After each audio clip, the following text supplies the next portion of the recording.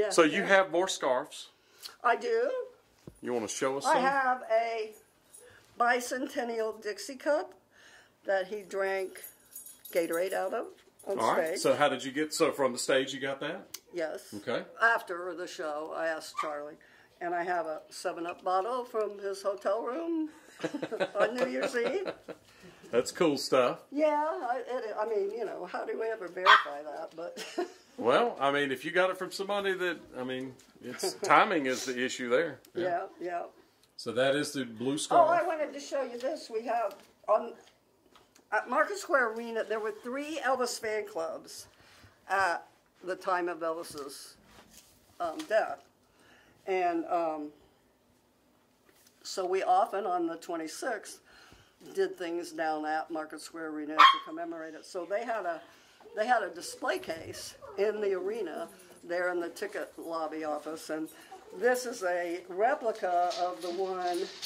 Now Graceland would have this on in their archives, the original one that was at Market Square Arena, but we presented this to them on the 20th anniversary. Okay.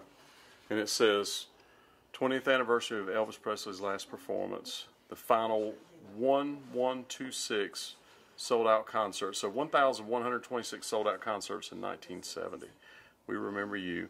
And that's the Taking Care of Elvis Memorial Benefit Committee, which is your fan club. Mm-hmm. That is TCP whenever you see that, friends. And this was done in 1997, so that was 20 years to the day. Yeah. That was the 20th anniversary. That's incredible. So we just had the trophy company, you know, Make a duplicate. So we could now, you said that there's a display with something of that sort in the new basketball arena. The original plaque that we presented is in the new field house. Okay. And there's a case there that has some Market Square memorabilia. Now, what does the field house mean? That's where they play basketball, right? Right. Okay, so it's where the it's Pacers an arena, play. Yeah, but they it's call an it the arena, field house. but they call okay. it field house. Yeah. Okay, that's interesting. It's kind of built like a... So I mentioned when I was showing the plaque downtown that they got, if they gave money, donated to it, that they got some things for donating. Do you want to show us what you got? Inside the plaque itself is a time capsule, and we put a lot of things in there.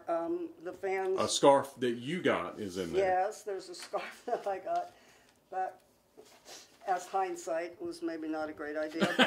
But anyway. That's what Ashley Drew said too. So, for the record. When I told her about it, she went, "What?" But what people sent remembrances, things they remembered about Elvis if they'd seen him in person, and so all that is in the time capsule. Mm-hmm. And so if they donated or gave us something to put in the time capsule, we sent them a thank you letter and explaining what our fan club does, because we do all things for charity. I always knew that Elvis's music would go on forever, but I wanted people to always remember his humanitarian way and his giving heart. So our organization does benefits. He was a legendary giver. Absolutely. So they get this, which it shows the size of the plaque. Size of so this is the thing that we saw itself. downtown, the marker. And then we... they got a photograph. There it is right there. I believe. Oh, yeah. Yeah. And then they got the photograph. That's So this is the photograph your husband took that's in the marker, and then that's your ticket that is actually right there, the actual ticket. True. Right. And so all this is actually in the marker. So they got this to commemorate it as well. And it's also numbered up to 200. That's 183 of 200. It is. As a matter of fact, I just talked to John Daly. I think I'm going to send him some of these. I don't know if any of the fans would like them. I guarantee you they would. But I think I'm going to send him a few. Yeah. He was looking for the picture because he had some ticket stubs he wanted to frame. To go with it. Yeah. So you have some more scarves. Yes. Did you want to show us those? Well, I have the one over there, and I have this one. This was Which show? This was the blue. You know what? The blue and white ones. I'm not sure which is which. I know this is Bloomington because it's different. Mm-hmm.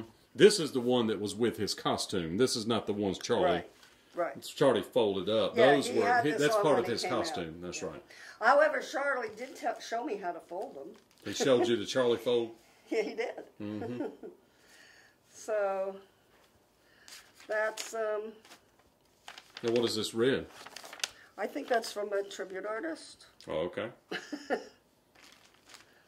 But I don't know where the other one is. I thought there was one more. But anyway, I have lots of photographs. I tried to collect photographs from all the shows we went to.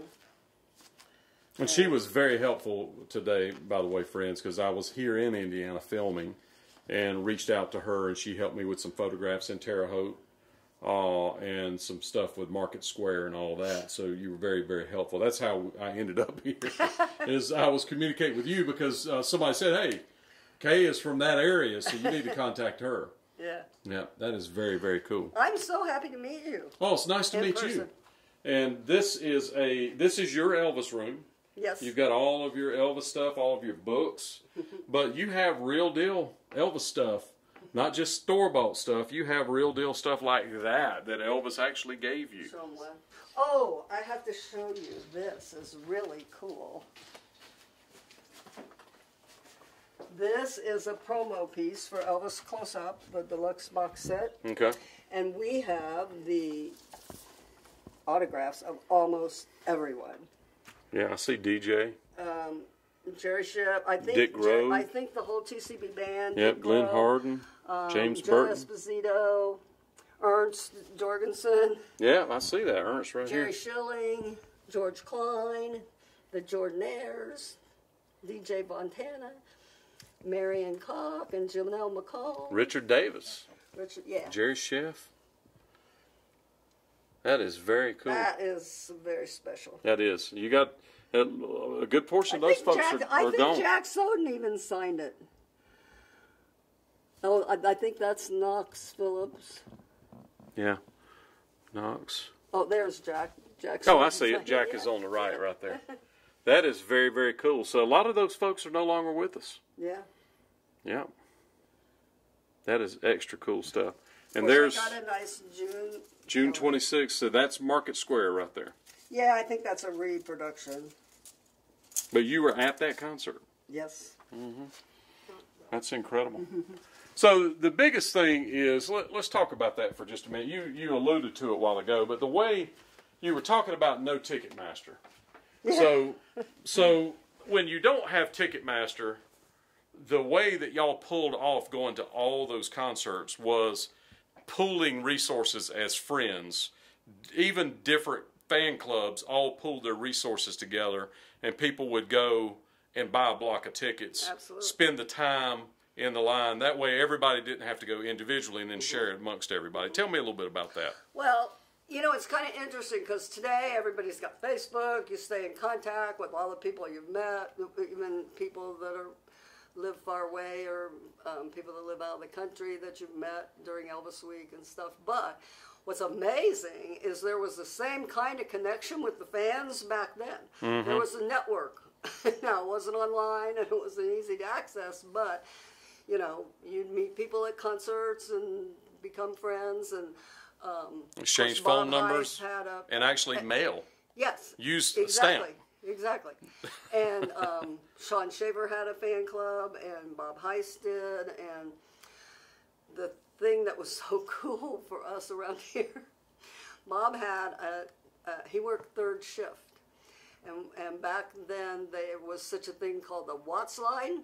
It's what we call it 800. It's what's now called the 800 number. But back then, it was a Watts line where you could call anywhere. And so he knew someone who worked in the colonel's office. And the colonel never released the tour until all the dates were set. But this gentleman would let Bob know when a contract was signed for a particular venue. So if he'd gotten a call, he would spend some time on the Watts line in between his night watchman duties, calling people to say, hey, Elvis is going to be in Indianapolis on such and such a date, and, you know, so we divide up, you know, I mean, if the tour, like that October 76 tour, had so many shows right around here. So we had a bunch of us that divided up and went to different places. So we could buy, you could get 10 tickets. Each person could buy 10. So like if it was me and my husband, we could get 20, and then we divide them up between everybody, you know, and go to all the shows. And you know, the closer you were in line to the front, the better your seat was. So that's how you went to 29 shows? Most of the time, yep. Yeah, that is incredible. How many years did that go on? You know, my kids were very young then, so I was busy being a mom and a brownie leader and that kind of stuff. And so it wasn't until 72 when one morning we were still in bed, but the radio came on to the morning talk show, and all of a sudden I heard him saying, "Yeah, Elvis Presley's coming to." I went flying out of bed and went, "Did you hear that?" Now that particular time, I said to my husband, "Who do we know that we can get tickets?" Because back then, the ticket agency was run through the big travel agency. I mean, either bought them at the arena or there was ticket outlets, you know. So as luck would have it, his business partner knew one of the owners of the travel agency. So he said, he called and got the tickets. But I was like a nervous wreck for the months preceding it because I didn't have the tickets in hand. And they kept saying, "It's okay, you know, Charlie's got them and not to worry." And I'm going like, "I want them in my hand." Yeah, saying you have them and having them is two different things. And we had good seats. I think they were like 10th row, but center section. Yeah, that's really good. Yeah, yeah. So that my first experience was good, not, you know, up in the nosebleed section.